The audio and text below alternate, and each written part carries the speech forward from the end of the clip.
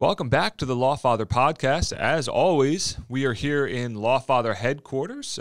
And as always, check us out on our social media, Instagram, Facebook, a little bit on TikTok. And special thank you to Radio Influence and Jason for always showing up early on Monday mornings and getting the show all put together. And I believe last week I had mentioned that DJ Eakin and I, who is also on Radio Influence, we're going to talk about Dr. Dre and his divorce. That got pushed to this week, so those of you who are looking out for that listen to this show, take a look for it later this week. It is August 2nd, so first week in August. Look for that. I believe we're going to do it this Friday, so there was somebody who called out sick, so unfortunately we couldn't run the show on that because everybody wanted everybody involved in that conversation. So should be a good conversation there. But let's look at a couple of kind of quick hit topics, and then let's get into some listener questions for today. We'll hit a couple of listener questions in addition to some of these quick hit topics. And look out next week for a show on White Boy Rick. He was a teenage drug dealer out of Detroit. And we'll dive a whole lot deeper into that. There's a lawsuit going on, so which brings a little bit of relevance to it and kind of ripe for the picking on this show. So first off, what I want to touch on is let's go back to the election. Okay, and by the election, I'm talking about the presidential election, and I don't think unless you were living under a rock over the past, 8-9 months, that you kind of have a clue of that there was some allegations that the election was fraudulent and there was miscounting and things of that nature. Well, in Texas, the Attorney General filed a lawsuit on that, and to the point that saying that the election was fraudulent and that there were issues with the election. Okay. Now, the Attorney General is an elected position. Okay. So essentially, an Attorney General is a politician. Okay. And in this case, the Attorney General is an attorney. Okay. And this is a case out of Texas. Well, here's the deal. There is a Democrat group, the Lawyers Defending American Democracy, who took issue with the state attorney general filing this lawsuit. And like I said, the lawsuit has to do with the election and whether it was fraudulent. And we're not going to get into the merits of whether or not the election was fraudulent because that's not the point of this story. The point of this story is that we have an elected official who files a lawsuit, okay? Presumably, all right, we're going to assume for the sake of argument that because he's an elected official, that he's doing it on behalf of his constituents, on behalf of the people who vote for him, okay? So when we look at it from this perspective, the Defending American Democracy group has filed an ethics complaint with the state bar against the Attorney General, saying that the lawsuit was frivolous. Now, my point of bringing this up is this. The Attorney General is an elected position, as I mentioned. And that elected official is representing right, wrong, or indifferent, okay? Doing what they feel is best for their constituents, doing what they feel is best for the people who voted for him, okay? So why then should something like that be subject to an ethics complaint? Okay, now look, I am not saying that lawyers should not be held to high ethical standards. And I am not saying that other lawyers shouldn't police other lawyers, because at least that's how it is here in Florida, okay? We have a duty and an obligation to police our own profession, okay? Yes, the public can do it as well, but for certain violations, we actually have a duty and an obligation to report. And if we don't, then we're in as much trouble. I shouldn't say as much trouble, but we can get in trouble, just like the person who actually did the wrongdoing. Okay, but should it be different for an elected official? And I would argue yes, it should, because the reality is an elected official should have a little bit more freedom to make some moves based on what that person feels like the people who voted for him want, or him or her want them to do. And in this case, it is a male. His name is Ken Paxton. Okay, he is the Texas Attorney General. So should Ken be allowed to open things up a little bit, or should he be subject to as much scrutiny? And I would argue that as an elected official, you're always under scrutiny. You're always under more intense scrutiny. And guess what? If the public doesn't like what you're doing, they're just not going to vote for you the next time the election comes up. So, point being, should elected officials, even when they are lawyers, be subject to the same ethical requirements as lawyers who are not politicians? For the most part, yes. But I would argue if it's in the carrying out of their duties of their office, okay, probably not, right? And I'm not talking Nixon style, right? Look, there's clearly wrong, right? And something along the lines of Watergate and Nixon, clearly wrong, right? Whether or not a lawsuit is filed on behalf of voter fraud, is that clearly wrong? Probably not. Is it what a lot of people and a lot of politicians felt that the Republican voting base wanted? Yeah, probably. And I would say there was a certain section of the Republican voting base that wanted that. But at the end of the day, I also feel like there was probably a decent part of the Republican voting base that said, hey, let's just move on and keep it moving. So that's that. I, in my opinion, don't think elected officials should be subjected to the same level of scrutiny when it comes to ethics complaints in the carrying out of their duties, unless they are clearly wrong, like Nixon. But, in that sense, when you have something that's clearly wrong like that, you're probably going to have other issues other than just the state bar and their powers. I don't know, maybe criminal powers and ending up in jail. I don't know. I don't know about you, but I don't want to end up in jail. I don't look very good in orange. So that's that piece. Next thing I want to look at is marijuana laws, okay? And just kind of a quick piece on this, because you could really dedicate a whole show, probably a couple shows, on what marijuana laws are, how they look, the federal system, everything else, okay? Real quick, down and dirty, here's what it is. Several states, I believe it's in the neighborhood of 36. Yeah, 36 states allow marijuana in some form. 18 of those states allow it in recreational form. So here's the deal. Some states have allowed it in the federal system, and not just the federal system, but under federal law, marijuana is still illegal. You actually can still eat. You could be in one of those 36 states, and you technically could still be arrested for possession of marijuana. Doesn't matter the reason. You could be completely within the confines of your state laws, okay, and still be arrested for marijuana. And if you take a look, a lot of the businesses that engage in marijuana, in legal engagement in marijuana, that is, have a lot of difficulty with banks, because banks are federally regulated, and there's a lot of implications that come along with that. FDIC, if you've ever heard that, if you've heard a bank say that they're FDIC insured, it is a federal insurance, so that way if something were to happen to the bank, that your money is safe and protected. So the U.S. Supreme Court, though, has kind of come out and said, and it's through Justice Clarence Thomas, that, hey, the federal government has to get out of their own way, right? They have this half in, half out stance right now, and something has to give. You can't, and for the most part, the federal government has decriminalized marijuana, which means this: it's still illegal, but they're not going to enforce it.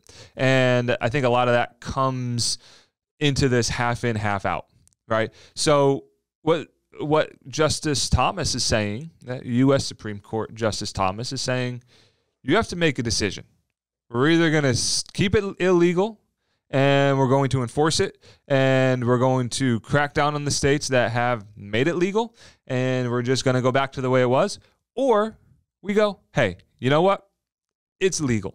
All right. So that's how that works. All right. And that's what he's getting. So I would expect to see at some point, definitely in our lifetime, but I would say, more than likely in the next few years, right? And that may even be a little bit long, that we see a definite change in the federal government, and that maybe they make it legal. Okay. And go from there. So that is the pot stance on that. I mean, there's several things that the federal government can do, and there's several ways that the federal government can regulate it and keep states in line. One of those, if you take a step back, and not to get off on a tangent on it, but if you look at our alcohol laws, every single state is 21 and up to drink.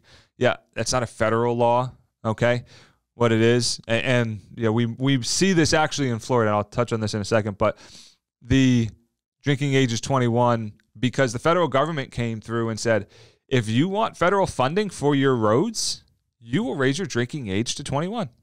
That's it. That's how we got there, okay? So is it a federal rule? Did the feds come in and make a law? Nope. But they sure made it impossible for the states to do anything with their roads, right? The states count on that federal funding.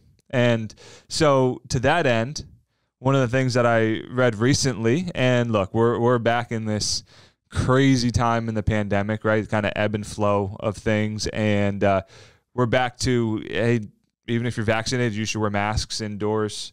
Look, to not to politicize it by any stretch of the imagination, I don't understand it. I try to look at things from a common sense perspective, and I try to make sense of A and B, right? But I go, if vaccinations are the key, right, and they're the best source, why are we making vaccinated people wear masks, right? So I don't know. I'm no scientist. I'm no doctor. I'm just a lowly lawyer here trying to use my common sense brain of saying, hey, if you have a shot, that's the safest way to go, okay? I think about it like this, and this may sound crass. I was on an airplane recently, and I had my mask on and on the plane because, well, I don't want to get arrested on a plane. That's not a good look. I don't believe the bar would appreciate that either. But, somebody was laying out some farts in front of me. And, I had my mask on, and I could still smell it. It was awful. But the point of the matter is, if I can still smell that, okay, how much is that actually protecting me from anything else in the air? I don't know. I'm not a doctor, but I look at it and go, I don't know. I just don't know. It makes me question, right? That said, you haven't had the shot, go get it. It seems to be the key. But where we went, we got off way, way off, okay? We were talking, let's figure out where we were talking about how we got onto this. We were talking about the federal government and how marijuana, and how I mentioned that we could potentially see how the federal government could make it legal make marijuana legal, and then tie it back into the states by tying some funding into it and forcing them to make the laws kind of uniform and maybe set an age limit on it, things like that, just like they did with alcohol. Well, Florida, Governor DeSantis has actually done something very similar with the mask mandates. That's how we got on that tangent, right? So for schools this year, what Governor DeSantis has said is that you cannot, as a school, require masks. And if you do, okay, and you get state funding, guess what?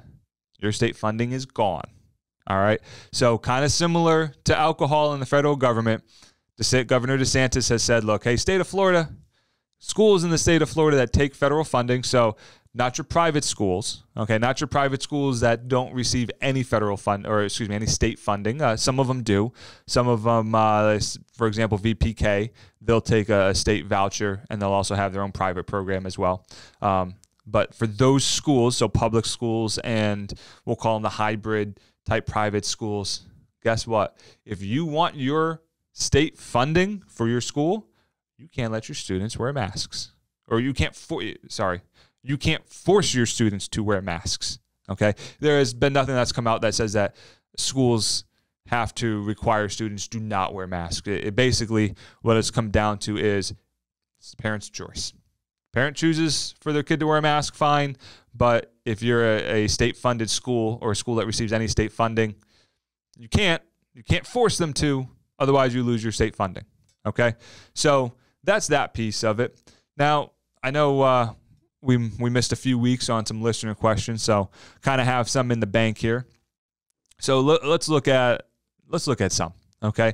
And let's take a little bit of a departure on this first one from our normal personal injury type. Let's look at DUI, okay? And this question is this. I got pulled over for DUI. They ran me through the field sobriety tests, and then they asked me to blow in a breathalyzer. Should I blow? And that's a very loaded question, okay? It really is. There's many schools of thought on this, but in my opinion, at least, it comes down to simple math, all right? Now, let's look at some pieces on the forefront here. The field sobriety exercises. Those are tough, and what they're actually meant to do is they're meant to test your cognitive, your mental, your thinking part, and your physical, and it forces you to do both of those at the same time, okay? Now, look, having been in law enforcement and having administered those tests, I could tell you they are very difficult tests. I got Jason sitting here across from me. I'm sure that at 8:34 on Monday morning, Jason is probably stone cold sober, and we could probably step out of the podcast studio here, and I could fail him on field sobriety exercises. Okay, I would bet probably a paycheck on that I absolutely could. Okay, it's just not set up for you to pass, right? So, it's difficult because that's the first step. That is what gives them their reasonable suspicion reasonable suspicion to administer the test, and then that gives them their probable cause to make the arrest. Okay, so they make the arrest, they take you down, and they have you blow. Okay, now here's the thing. Here's what you need to think about. And look, if you're clearly drunk and you know you're clearly drunk, it is a really easy scenario. You just don't blow because you're never going to be able to do this math in your head, right? So think about it like this. On average, for the average person, all right, now, look, average is average, so you can't necessarily go by this by 100%, okay? And depending on what you're drinking, it depends on the strength of what you're drinking, okay? But a single drink, and so it's 1 can of beer, 1 shot of liquor, there's a whole calculation on it, and it tells you the amount of ounces for the beer, amount of ounces for wine, and amount of ounces for a shot of liquor, okay? So if you're at a bar and they're pouring heavy pours on your drinks, you have to keep that in mind as well. But point being, on average, broad generalization, you metabolize, you get rid of, your body processes 1 drink every hour, okay? So if you have 1 drink, you drink it, you wait an hour, that drink's out of your system. Theoretically, you should blow triple zeros, theoretically, okay? So that's the science-y part behind it. So if you can do the math, and if you can go, okay, I had a drink at 8 o'clock, I got stopped at 10 o'clock, and here's where you can start to think about it even more.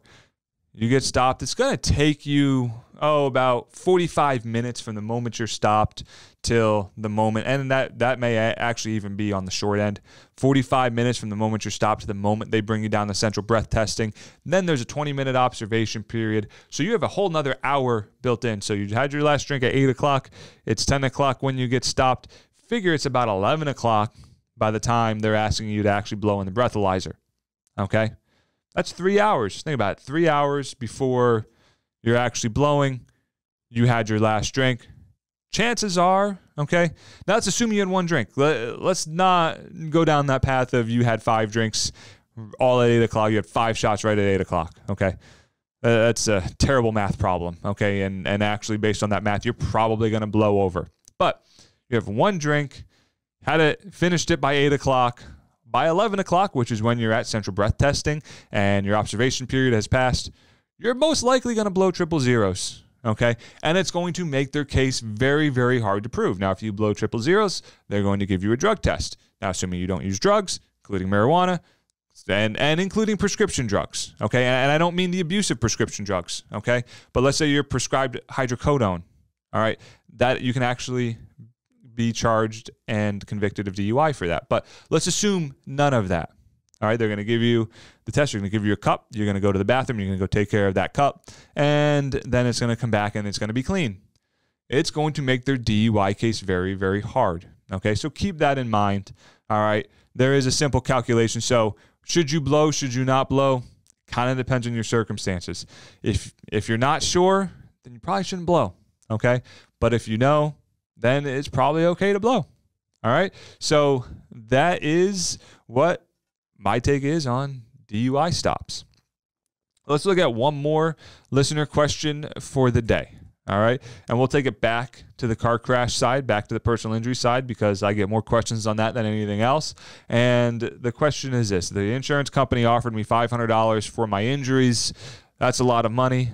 Should I take it? Well, that is a very good question. It's something that comes up a lot. Now, at first glance, actually pretty much anytime, I would say, I can't think of a time. Okay. I'm sure there is. I'm sure there's a one-off time where I would say, take it. For the most part, don't take it until you talk to an attorney, okay? I could tell you story after story of potential clients that I've talked to who said, hey, I went to the hospital, I had a fracture, I had something severe for an injury, my car was totaled, it's been 6 months since it happened, I'm in a lot of pain, and I don't know what to do. And then as we start talking more and more, I find out, oh yeah, potential client took $500 from the insurance company to settle the case. Okay. Look, once you do that, it's done. It's over with. It doesn't matter how hurt you are, right? It doesn't matter if you lost a limb. It doesn't matter if you have a traumatic brain injury and can't think straight anymore. Okay. It doesn't matter if you have these intense pains in your neck and back and you need neck and back surgery. Okay. Doesn't matter how bad the car looks. Once you've taken that money from the insurance company, okay, that's it. It's done. All right. So it's really very, very important to talk to an attorney first. I can't tell you the amount of times I've had that conversation, and it's just a difficult conversation to have because I really want to help that person. That person really needs the help, but something has been done that we can't undo. Okay. And once that release is signed, once that money and that check is deposited, man, it's almost impossible. Okay, now we did see during COVID that there was a little bit where the insurance companies would direct deposit the money, and we had some ability to undo those because it wasn't a check. There wasn't that actual action by the potential client. Okay, but it's a sad story. So it just really is, because what I see on a day-to-day basis is, even with hiring an attorney, even with paying the attorney fees, even with going to the doctor and paying all those doctor bills, clients are walking away with much, much more than $500. Now, look, are there times that they only walk away? Yes. With $500? Sure.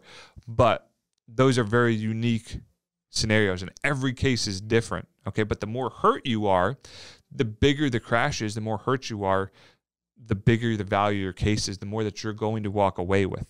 Okay, as a general rule. But here's the reality. Some of that money is meant for your future medical bills, right? So all of that gets calculated and put into play.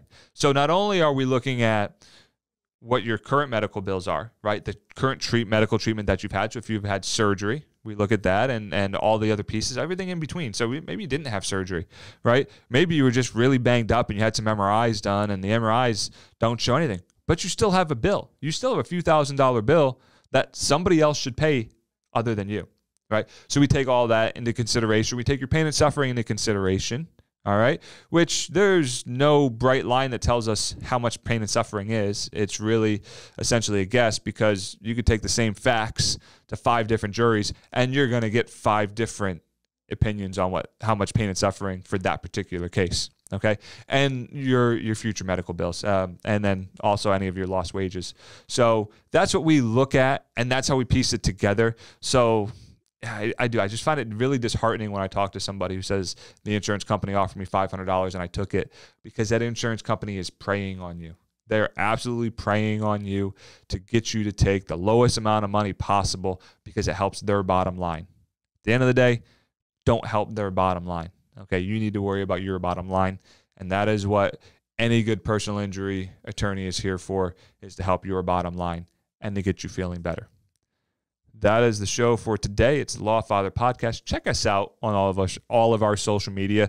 Search for @the Lawfather. Okay, it's different ways in some of the different areas. Well, mostly because we can't get some people to give it up, even though they probably should, and we own the trademark. But anyway, that's a whole other story for a whole other day. And try to take a look at the DJ Eakin podcast. Even if I don't make it on it this week, for any unforeseen circumstances, check it out. Check out all the shows on Radio Influence. It's the Lawfather right here from Lawfather headquarters. Lawfather out.